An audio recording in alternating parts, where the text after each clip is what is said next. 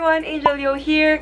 I am back with another video, and this time it will be a get ready with me video. I'll be sharing with you guys my usual makeup look and how I curl my hair. Since those are the ones na parating yung tinatanong sa akin on my Instagram. So, finally, I am filming this one for you guys. Share with you guys a makeup look that I do whenever I have to shoot something. So, it's not that light and it's not that heavy either. So, medyo nasa gitna siya. Hindi siya yung everyday makeup look ko. So, yeah, huwag nating patagalin. Let's get started! My face is all prepped. I did my skincare already. Naglagay na rin ako ng petroleum jelly on my lips. Ilapit ko kayo ng konti para makita nyo ng maayos how I put my makeup. Though, I'm not a makeup enthusiast and I'm not an expert in makeup. So, whatever I'll be doing, it's just the way I do it. It's my preference and ganun lang talaga ako maglagay ng makeup. So, kung may ginawa man akong mali, sorry, and let me know kung may ginagawa akong mali. I start with concealer and I use the MAC Studio Finish Concealer SPF 35 in the shade of NW25. And I've been using this concealer for years now. I'm not exaggerating, years na talaga. So what I do with concealer is I apply it under my eyes. Since medyo dark yung eye bags ko. So, concealer, nilalagay ko siya sa dark spots and red spots. So, ganun lang siya. I just apply using my fingers. And I love that it is buildable. After under eyes, naglalagay din ako sa side ng nose ko. Since medyo reddish siya. And dito sa baba, sa chin. I only use foundation for heavy makeup. On an everyday look and events look, hindi ako nagpa-foundation. Because as much as possible, I want my skin. Mas gusto ko siya nakikita. Ayoko yung sobrang covered siya na parang ang kapal. I use translucent powder to set the concealer. So, ginagamit ko is this one, the Kat Von D setting powder. Translucent lang siya, walang color. Can put it here. Ayan. Just to set the concealer para hindi na tayo mag-retouch. So, I usually put it kung saan ako naglagay ng concealer. I also put beside my nose kasi naglagay ako ng concealer dyan. And under. Tapos, naglalagay din ako kung saan usually nag-oil yung face ko. I use a big fluffy brush. So, kukunin ko yung mga naiwan for my whole face. Kasi nga, mainit yung Pilipinas. So, for sure mamaya, pawis ako. I leave this area muna para hindi siya matapunan ng kung ano-ano. So, next will be my eyebrows. For my eyebrows now, medyo 2 months na ako hindi nagpapalinis. So, good luck. Pero, uso naman ang messy brow, diba? Eyebrows, I use K palette. It's the Lasting Two-Way Eyebrow Pencil in the shade of 02. Ito yung ginagamit ko, and I super love this product, as in. And what I do is, basically, sinusundan ko lang yung kilay ko. And then, I extend this part. Kasi, yun lang yung problem ko sa kilay ko. Parang hindi siya ganun kahaba. Parang hanggang dito lang siya. So, in-extend ko siya. For liquid, guys, masasabi ko lang, huwag niyo masyadong diinan para hindi masyadong kita na dinrowing niyo. Para medyo natural pa din. Ayan. And for the, And for the middle area, I just use the other side, which is yung powdery side. And I fill it.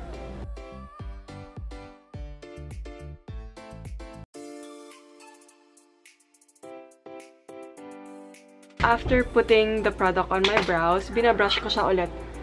Para yung may mga areas kasi talaga na hindi mo may iwasan na parang nakapalan mo. So, kitang-kita yung line. And ayoko yun kasi yun nga, I always go for the natural look.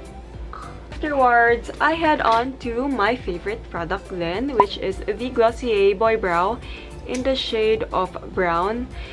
Oh my gosh guys, as in parang ilang ganito na yata yung naubos ko. Actually, lahat ng product na pinapakita ko sa inyo ngayon, I use them talaga. Usually, I brush upwards because I want that bushy look, bushy brow.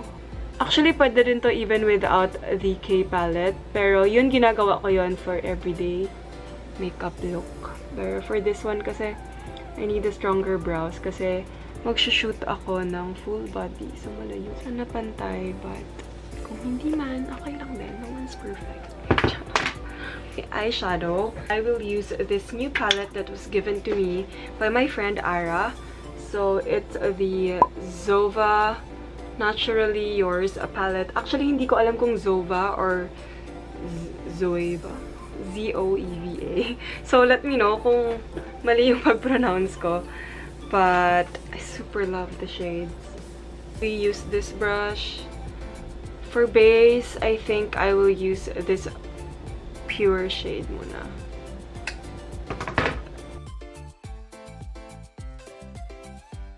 Then, I will head on to this shade, the Soft and Sexy. Oh my gosh, sobrang favorite ko ang brown. I always go for brown. It really helps give depth on my eyes. Since chinita ko, so, naglalagay talaga ako ng dark brown. Then, the next shade will be the Sweet and Sound. I'll just use my finger. So, nilagay ko lang siya sa gitna.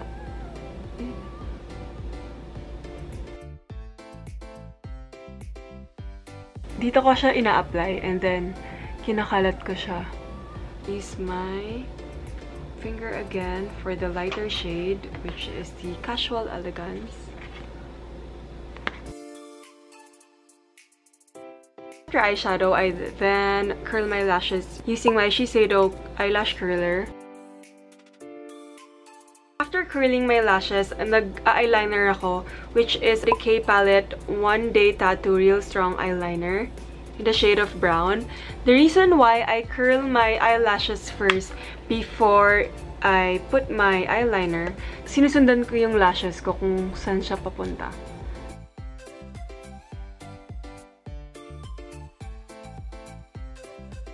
And I don't put eyeliner on my whole eye kasi mas gusto ko yung natural.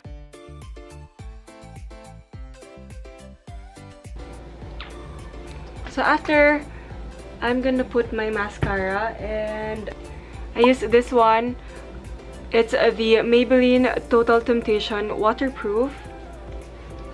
Late last year ko lang siya na-discover kasi pinadala nila to and super love it. Sobrang bango.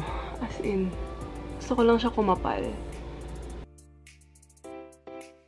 Since I'm done with my eyes, I'm gonna use my big brush para tanggalin lang yung powder, yung translucent. So afterwards, I like putting eyeshadow under my eyes. I usually use the same eyeshadow na ginamit ko, which is brown. So basta dark brown, okay siya. So again, I'm going back to this palette, ZOEVA palette, and I'm gonna use this brush. Siya. So, instead of using eyeliner, I use eyeshadow, dark brown eyeshadow. And then, I put mascara under my eyes kasi nga gusto ko sobrang buhay yung mata ko. Kasi dun lang ako bumabawi. So, this one, the Maybelline, the Flasies Volume Express. Ayan. Ito yung ginagamit ko before nila pinadala yung Total Temptation. It's kasi mas maliit yung brush niya. So mas safe maglagay. Hindi siya kakalat agad. So, I'm done with my eyes. And we're almost done. Next thing will be my contour. Since, as you guys know and as you guys can see, medyo mapanga ako. Well, hindi medyo. Mapanga talaga ako. And I just have to deal with that. But, thanks to contour. So, I use the Tarte Contour Palette. Sobrang gamit na niya pag nakita nyo. Wait, sobrang dumi pala nito. This one, there. So, I just use this brush. So I just brush it up, tapos kakalat ko siya dyan sa taas. So sa contour, make sure lang na nakalat niyo siya ng maayos. Wala akong masabi kung gusto niyo madami maglagay kasi ako madami din ako maglagay, pero just make sure na nakakalat niyo ng maayos yung contour para hindi masyadong halata. I put nose line using the same shade. Ito pa din sa Tarte palette. And I'm using this brush.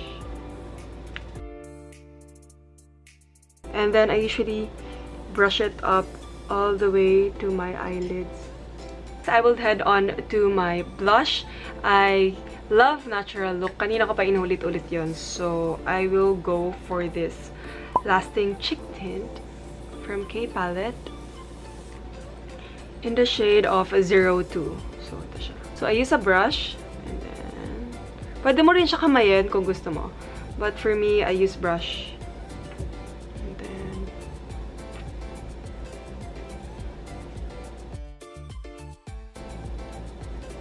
my nose bridge.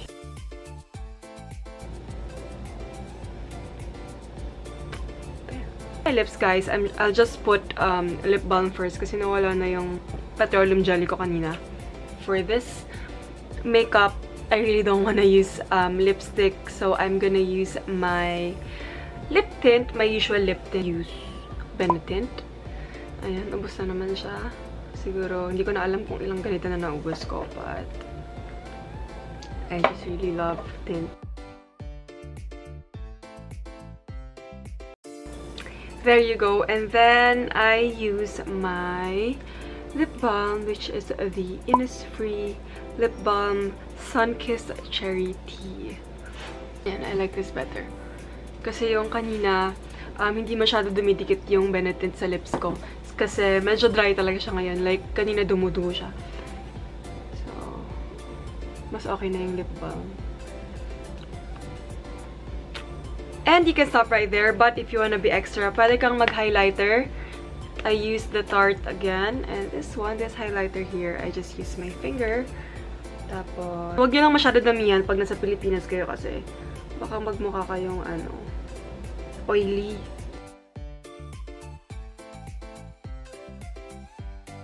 So, we're done with my makeup. Next thing is I'm gonna curl my hair, which a lot of you guys have been asking me how I do it. A lot of you then are asking what curling iron I use. It's the Vidal Sassoon. Actually, hindi ko alam kung tama yung pag-pronounce ko.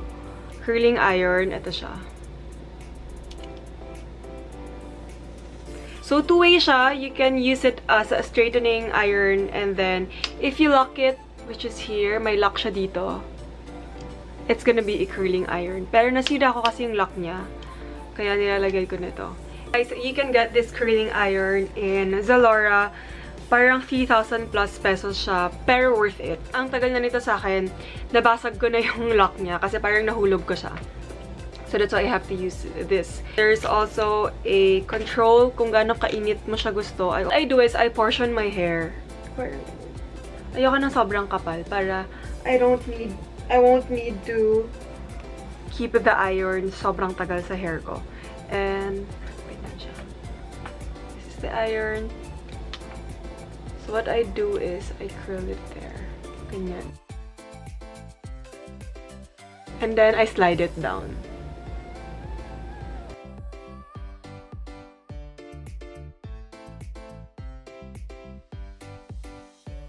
Hindi ko siya masyadong tinatagalan para hindi sobrang curl na parang telephone wire. Medyo same lang ginagawa ko until middle area. Kasi pag nasa taas na, that's when I start playing around with how I curl it. So, yan siya. Again guys, huwag niyong damihan. Unti-unti lang para lumabas yung pagka beach wave or something. And then, pababa siya pag ganyan. And then, slide it down.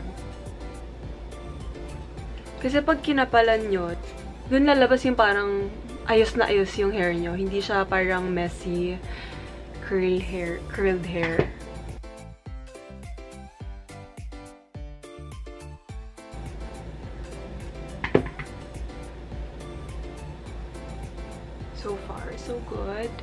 Pagdating sa area na to, it's when I start curling it different ways. So, for example, for this one, it's going in, parang towards my face yung curling iron.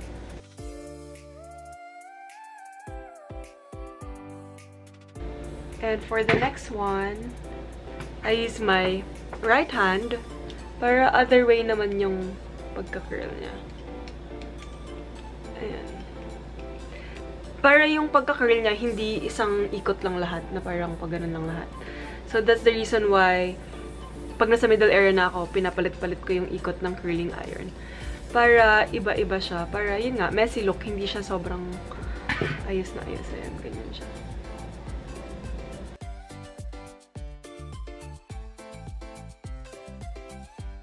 And for the last part, which is the top part of my hair, hindi ko siya kina-curl left and right. As much as possible, gusto ko may ano siya, may body.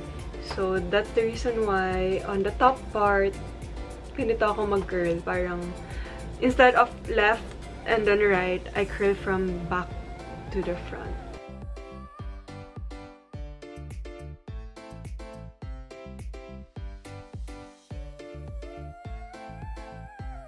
Para may volume pa din afterwards.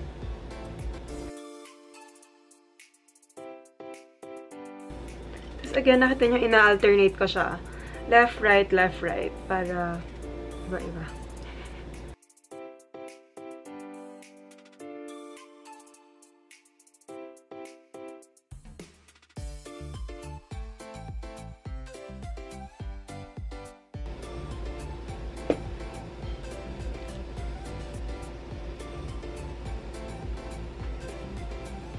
So, that is how I curl my hair.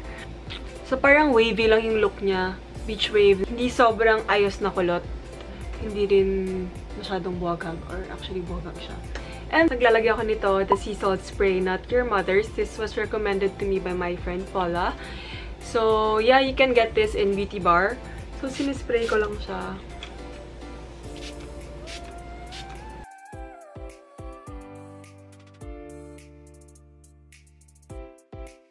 That's it, guys. That is the end of this video. Thank you so much, guys, for watching my first Get Ready With Me video. And finally, na-share ko na sa inyo kung paano ko kina-curl yung hair ko, kung paano ko ginagawa yung makeup ko.